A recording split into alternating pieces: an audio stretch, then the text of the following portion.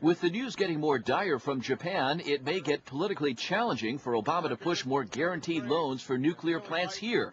But Washington Congressman Jay Inslee says the U.S. cannot simply rule out nuclear power. No, I don't think that, and I don't think you're hearing many voices in Congress saying that we should shut the door on any source of energy which has no carbon pollution. Inslee is on the House Energy and Commerce Committee and says plenty of questions will get asked about safety.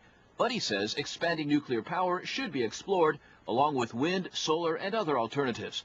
Alan Durning, executive director of the environmental group Sightline, says the reason the United States hasn't built a nuclear plant since 1979 is mostly economic.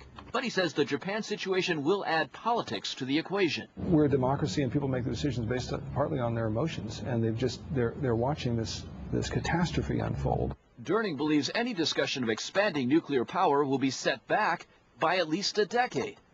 Norman McCormick says that would be regrettable.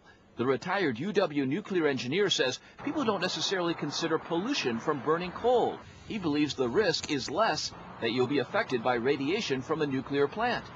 Other countries are probably going to go ahead and do what they want to do.